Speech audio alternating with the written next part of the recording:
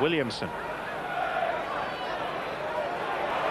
Dispossessed by the leggy Vieira, and here's Merson, and danger threatens for West Ham. Parlour, well taken by Ray Parlour.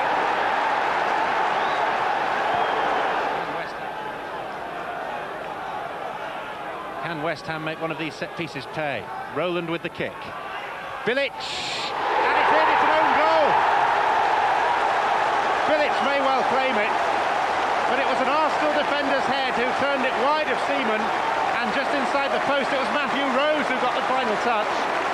But Bilic may still claim the goal. It was a teasing corner, a good header, and look at Rose.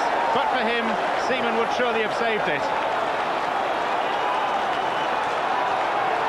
1-1. Merson looking for Wright. Oh, they've given Wright too much space, and he scored.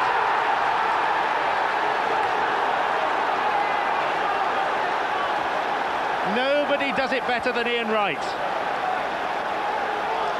And West Ham, having hauled themselves level, have been hit by a classic counter-attack. And Ian Wright's 24th goal of yet another prolific season. Arsenal back in front.